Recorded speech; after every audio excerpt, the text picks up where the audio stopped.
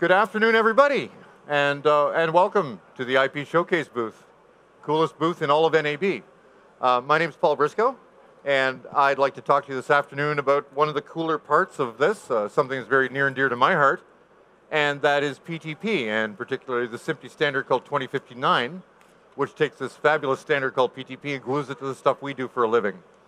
I'm going to apologize, I forgot my watch today, so I'm going to look occasionally at my phone. I'm not bored and checking my mail or my Facebook. I'm just watching the time to make sure I manage it here correctly. So let's talk first of all about reference signals, because this is what we're going to use PTP to replace, right? So we're all familiar with legacy reference signals. We know these and we love them dearly. Well, maybe not timecode so much, but blackburst, tri-level sync, DARS, timecode. These are the things we ship around to get the job done, to synchronize our facilities, because we build inherently synchronous, low-delay facilities. We generate them in a central place, usually redundantly, although if you have a small facility, maybe not. And then we send them out to all the equipment that needs them. And we call those slave devices, masters and master controls, slaves out in the field. And we establish output timing, timing windows, we deliver time of day with time code, and so on. This lets us build synchronous facilities, and we can do cool things. We can lock it to GPS, and this gives us a better accurate frequency reference, and also gives us good time of day for time code. So this stuff works pretty good. We all use it. Here's the model for this. You have GPS notionally driving a couple of masters with a hardware auto changeover. It's always a box of relays because you can't have electronics in something so fail-safe. And we output these, say, 3 reference signals for your giant TV plant. And we send them all down a distribution tree. Multiple distribution trees, because this and this and this go down different kinds of distribution amplifiers. And we send them all down the line to a slave device somewhere. It could be a master generator in a studio, it could be a single device, it could be a camera, but we need to send this stuff everywhere.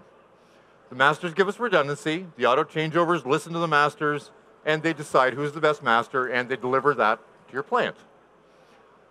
But there's a problem, and the problem has to do, for example, with these distribution trees. If you step on the cable in the closet on the 5th floor and break that link, everything downstream now loses reference. What happens to your facility? It free runs. What happens to your system? Well, now you've got a free-running device or subsystem feeding your main system. It's out of time, things go bad. And there's other problems, right? Multiple signals means multiple distributions. You don't just have one DA frame necessarily, you have one for the timecode distribution, one for the video distribution, and so on. So for sure the cabling may be different, and there's a CapEx associated with this. You've got to buy all this nonsense, you've got to locate it somewhere, and you also got to maintain it. And it's a single point of failure, so you have to protect it. So as robust as this stuff is, it has some downfalls. It's also inflexible. If I want to send reference to a new room, I got to pull a cable. If I have a break in the path in the tree, as I showed you, things go bad. And these are old analog signals. I mean, color black goes back to the early 60s when we got composite video together. And that's all it is, right? These are old things, and they're end of life. So if we look at synchronization as an analogy, here's our current model. There's your facilities, there's your master generator, and the master generator makes everybody happy. Except, of course, if you break that link, everybody's in 4.4, but these guys can't see the conductor because you broke the link, so they're in 9.8. Your studio's bad. Nice, simple analogy. What are we distributing? Well, we're distributing these things. Why? Historical. It's the same old coax we used for the video signal, the same old coax we used for AES. It's easy to use. When you build equipment, these signals are native signals. So the frame rate is conveyed in color black, and you can use that then to generate whatever kind of video you want. It knows all about 59.94. It's friendly to us, right? The systemization technologies are all the same. BNC connectors and coax. When you're building a plant, why on earth would you want to use some specialized cable for something? And when life was simple, and that's up until about now, this stuff was great. But what are we really distributing? We're really distributing 2 things. We're distributing a frequency reference, which ensures that signals can be locked and be stationary with respect to each other, unlike that one section of the orchestra that starts to drift off. And we want to make sure these frequencies are very correct, because every SMPTE standard has a parts per million tolerance, and we've got to ensure you stay on frequency. If you make a recording and you send it to somebody else and you're off frequency, they may or may not be able to use that recording appropriately. At least you'll have artistic content problems because you're recorded at a low speed, they play it back at a higher speed, pitches are changed. I mean, things can be bad. The other thing we transport is phase. So the vertical part of color black transports the vertical sync. That vertical, of course, is the biggest element in video because the next frame, you have a vertical, and you have a vertical, you have a vertical. It's just modulo one vertical. Timecode, of course, takes care of knowing which vertical is which. So this is how we phase signals. We lock them together and we phase them. And then we make them coincident when we go to use them. And I say coincident-ish because today we have auto-timing buffers. We can tolerate a couple of lines of slop, but if you get them in the window, the machine will line them up. So using PTP, we can do something neat. We can virtually generate all this stuff. So frequency we get from H, typically. Maybe subcarrier if you need super fine granularity, but we don't do that anymore because who has composite video? And the phase we get out of that largest periodic piece, vertical sync or the Z preamble or bit 0 in timecode. So we have frequency transferred and we have phase transferred. But things are changing very rapidly, right? Analog is going away. In fact, analog is gone except for references for the most part. And we also have no critical timing performance criteria like we used to, where you had to do burst to yellow to half a degree and all of this stuff. And the technologies are moving really, really fast. And this is the part that actually kind of leads to where we're going. We're moving from hardware to software in many, many applications. We want to virtualize this stuff in a cloud. Broadcasters are moving from digital to network. Voila. So this is evolving. Distribution, of course, has already started to move to networks and continues to move to networks. Everybody here has watched video off the internet, right? That's network. Consumption technologies, oh, that's actually the real one. You watch video off the internet, that's it. And workflows are all becoming network-based. Does anybody have a file-based workflow in their lives? Now we're going to be looking at having live network-based workflows in our lives. So do you see the trend? You see what's important to us? It's the network. So is there a better way to do all this stuff? Well, what would be nice to have? Nice to have, this is a have to have. You got to do what we did yesterday. We're not going to have a replacement infrastructure that throws away everything we've done unless everybody has enough money to build everything new from the ground up, and nobody does. So, fair enough. Be nice to have one distribution infrastructure. Why have three? One would be good. We want to carry all the references on one method. If you have a dual standard plant, say you do 50 and 5994, that's two Genlock structures. Well, there's a giant pain. So it'd be great if we could carry all of this stuff, audio, video, timecode, multiple video formats on one infrastructure.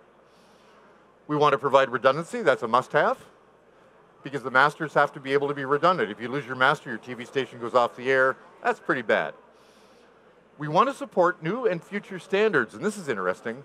So who can tell me in 15 years what the predominant new video standard will be? What will the X by Y dimensions be? Well, we don't know, right? We have no idea whatsoever. So we'd like to have something that is adaptable to use when we invent something new. We want something we can externally and globally reference through, say, GPS, and we want something plug and play. It's really nice with Genlock. You plug it in, the light comes on, you're locked.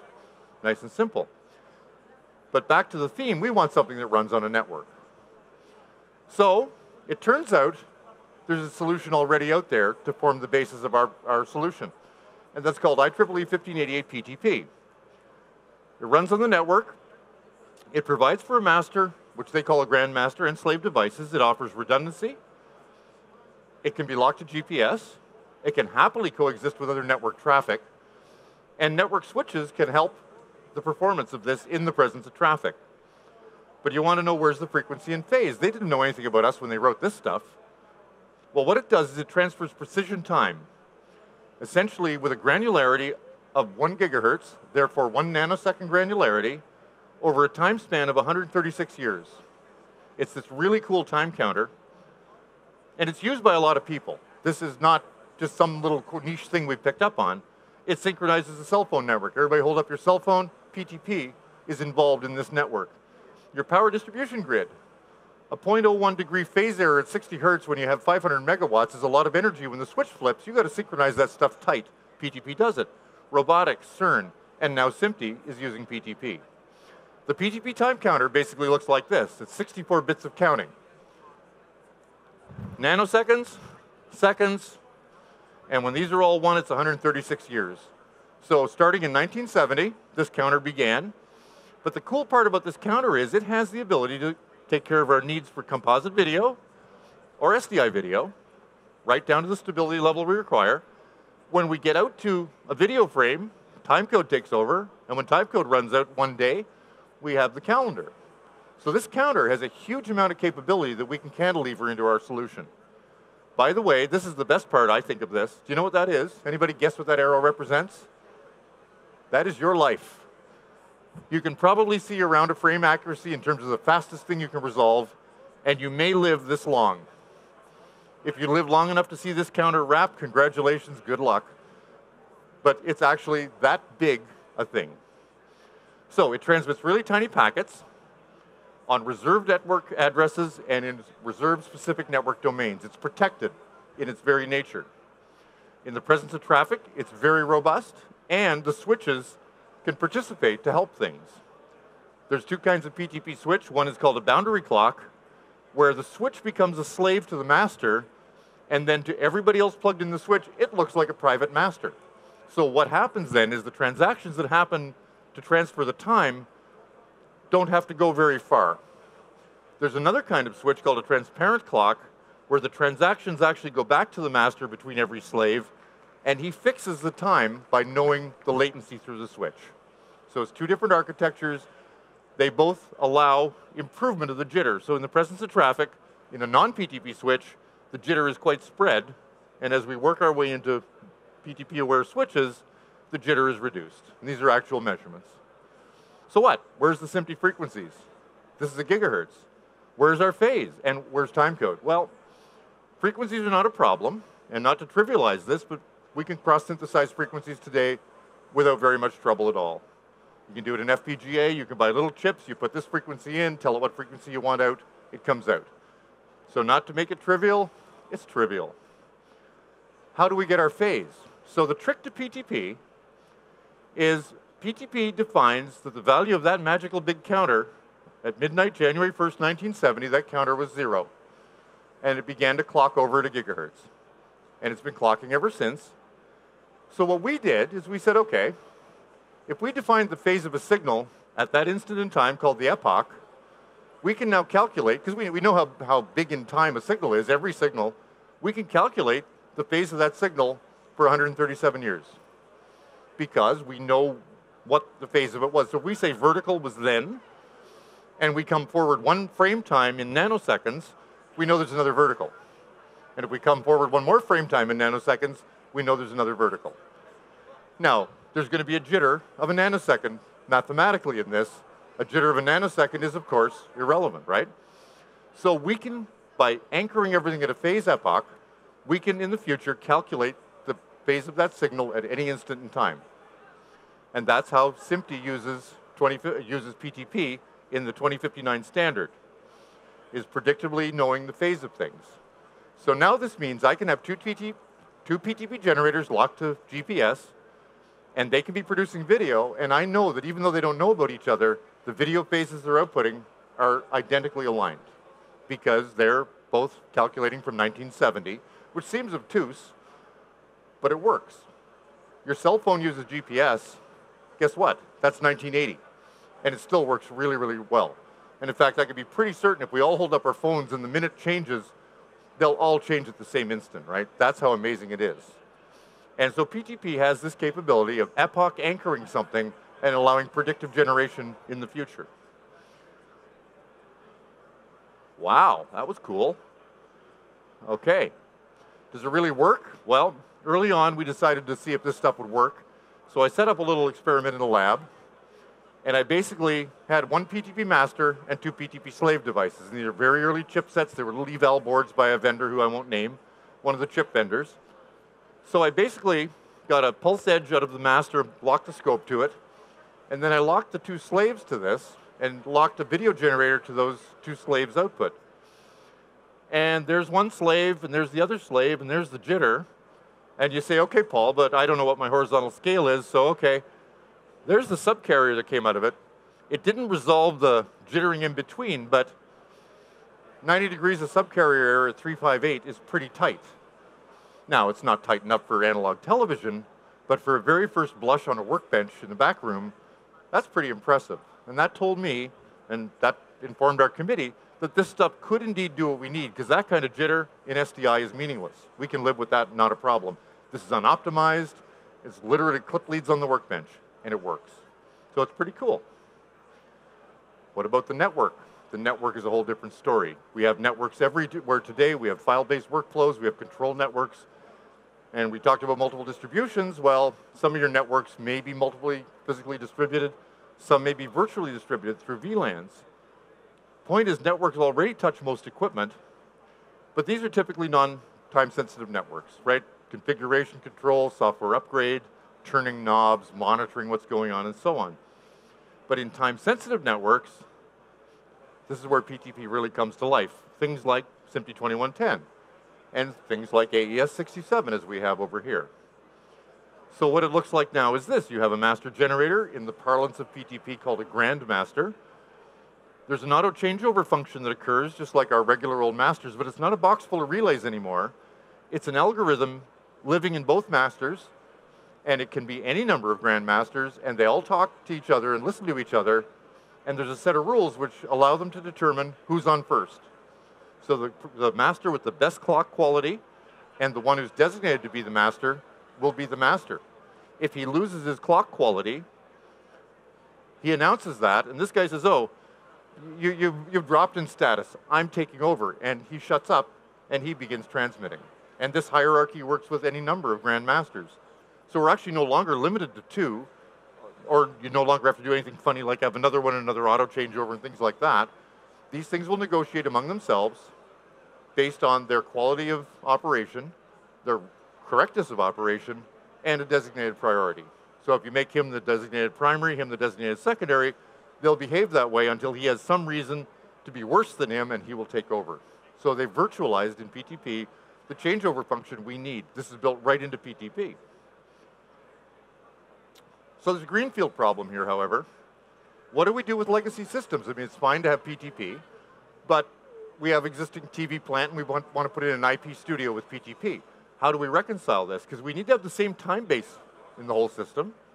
We need to have the same signal alignment in the whole system, and you can probably see where I'm going because I set this up.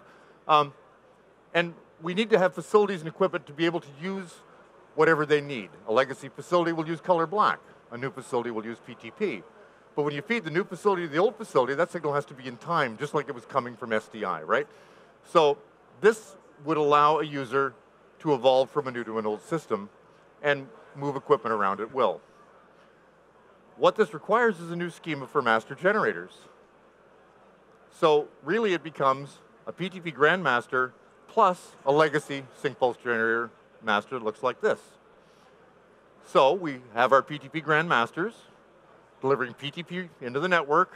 Only one of them's on at a time. They talk to each other and decide who's on first. And your slave device then can pick up the PTP from the designated master. You also have a new kind of master, which is your old-fashioned Blackbird stars and timecode kind of master.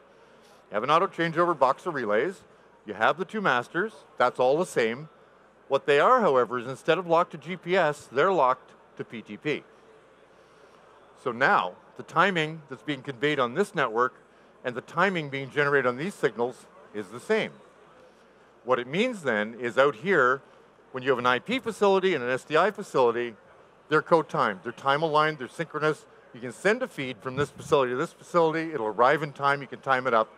It's just like SDI from that point of view. And so ultimately, your infrastructure kind of looks like this. You have your old legacy infrastructure, nothing wrong with that. You have your new infrastructure, and that's really cool stuff. And you can now evolve facilities, which all live off this one. You can evolve them over here at will with a minimum of operational disruption. No need for frame syncs, no need for the facility being asynchronous and having to, drop repeat to get in and out of it and so on. So that is sort of the notional model of how you build a hybrid infrastructure. But what about live IP? And we're showing live IP here. There's all this talk about live IP. How does PTP work with it? Well, live IP uses PTP natively. It is the native timing format for the live IP 2110. In fact, 2110 doesn't even talk about color black. It only talks about PTP because SMPTE 2059 connects PTP to color black, and we don't need to have that conversation. You use the right kind of PTP called SMPTE 2059, and you are now compatible with color black. The timestamps used by the streams on the network come from PTP. That makes perfect sense. Now the timestamps in the media are not only locked to PTP, they're informed by PTP, so that streaming media is phase aligned with the SDI streaming media, plus or minus, packet delays and things, but it allows us to have, again, a synchronous environment. So the network senders, say 2110, they create the timestamps on the outgoing packets. The receivers use these timestamps to do two things. They align the audio and video metadata streams together, and they can use PTP to align those streams with other streams as well as derive output timing. So the one infrastructure provides all these capabilities. We can also get timecode out of PTP. It's a time counter. What could be better? It carries time. It carries leap seconds. It carries time zone. It allows us to carry daylight savings time. So PTP and its metadata allows us to actually generate time of day, real, precise. We all flip at the same time of day, and thus we can generate real-time timecode from PTP. The master doesn't have to generate any of this. The slave does all this virtually from the one PTP link from its master. We can even use it for locking non-IP equipment, simply because the relationships to media signals are defined in SMPTE 2059. SMPTE 2059, look at that. It's a two-part document suite. The document number 1 describes the SMPTE epoch, and we basically say, oh, the SMPTE epoch, oh, it's the PTP epoch, but we'll give it our own name so we, understand. And we talk about the alignment points for signals. So, January 1st, 1970, midnight, was the zero crossing of line 1 in NTSC. Okay, I can now calculate it until at least 136 years. We also provide formulae, so you can do this calculation. Now, in reality, you can't do this, because the numerical precision required is extremely difficult, right? If you're calculating video frames from 1970, you're going to accumulate errors if you use a simple formula, because you can't get enough mathematical precision reasonably in a product. But these models allow you to implement a strategic way to solve this and prove them against these models. And then we also come up with the formula and the algorithms for deterministically calculating ST12 timecode, including drop frame, including drop frame, of course, but including daily jam. In North America, we all have to do daily jams in our plant overnight to keep the clock on time, gather up that accumulated error. We've actually formalized that in SMPTE 2059 to allow you to build multiple systems, all of which do the daily jam in the same way at the same time, so your timecode everywhere is always the same. You don't have the problem of, oh, he jammed at 2 a.m., he jammed at 4 a.m., there's a 1 hour offset, or there's a milliseconds offset, whatever, when I feed him from him, there's an error. That all goes away. We can also get date out of this, right? It knows the date, it knows the time, so all of our timecode and our timecode date payload is taken care of. There's a second document, it's called 2059-2, and this is a PTP thing. PTP has a concept of a profile, and the power people have one, and the cell phone people have one. It's a behavioral description for how PTP behaves on the network, things like how many messages per second it transmits and things. It also conveys specific metadata for that application. So what we do with our profile is we talk about things like the message rates and so on, and we also talk about sending some specific metadata. So one example, when I send color blackout, the receiving device can sniff that signal and it knows it's 525, it's 625, right? That's all gone here, it's virtual. So this metadata actually tells the slave, by the way, we're 525 in this house. And it allows the slave to know something that is missing when you don't have color black, but we're conveying that as metadata. So the slave still knows everything it needs. It just doesn't have to sniff it out of the signal. Signal generation, we tell the alignments, and that includes AES3 and that includes timecode. So you can take a 2059 counter value at any instant in time and determine the phase of any signal, any video signal in the standard, any audio signal, or timecode. So we convey the alignment point definitions and formula to convert into. And as well, you can actually, if you had the numerical precision, you could take PTP, feed it into a numerical engine, and directly generate signals, as opposed to find an alignment point to reset an ongoing state machine like we do today. But I digress. So back to the picture. What's going to come first, chicken or egg? We have multiple scenarios available. Do you replace your plant infrastructure with PTP and keep your SDI islands and evolve that?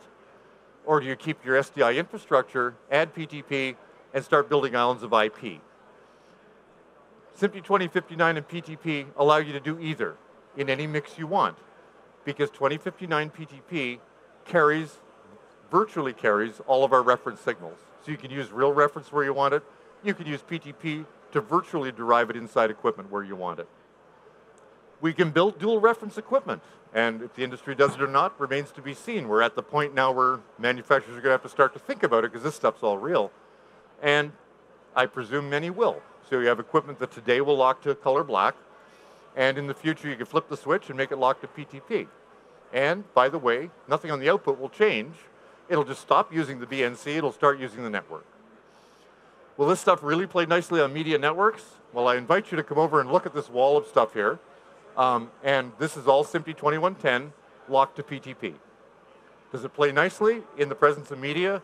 We have 10 gigabit links here, some of them loaded up to 6, 7, 8 gigabits. PTP is running down those links to every device, and I got to tell you, it works. Will users trust everything on one interface? There's an interesting question. So now your reference and your media is on one hose. And many people find that scary, and I understand that. Today you have Genlock on one and media on the other.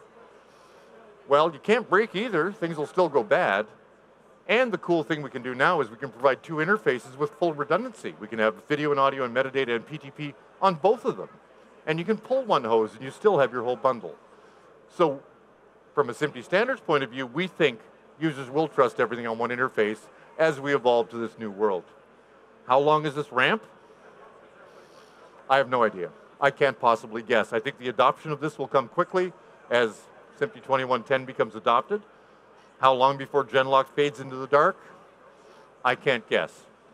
People still have composite video in some places. That should have been gone a long time ago. Some people still have SD-SDI, still around. So this ramp could be certainly a handful of years, but as time goes by and it makes more and more sense to go to IP, we're going to see the use of legacy reference signals drop. No one knows the answer to that. The one thing we do know is the ramp for PTP is now climbing.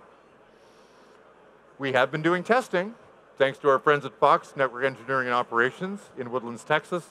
They have sponsored meetings where they provided rack space and tables and chairs and equipment and cooling and all this power. And we've done a bunch of testing. And oh, look at this.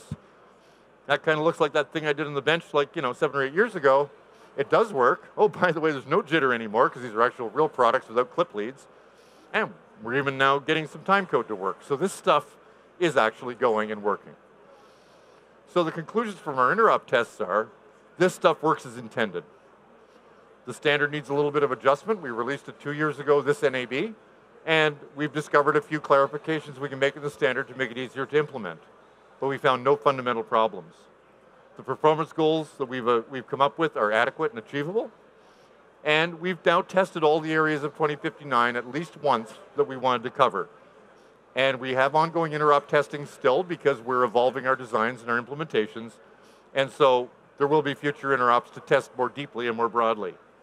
We also got to write an engineering guideline because this stuff's complicated. And it would be awful to write a standard and throw it at the industry and say, oh, figure it out.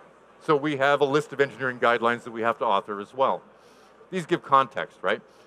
And some clarifications. And every vendor who participated has had the opportunity of benefiting from everybody's experience in improving their own products.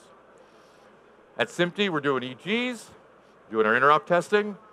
We're 1 year at the 2 year, we're 2 years at the 1 year review point, but we're holding off updating because we want to learn as much as possible before we update the documents. And by the way, guess what? SMPTE 2110 uses this stuff very successfully. So in summary, this stuff works happily alongside your legacy systems.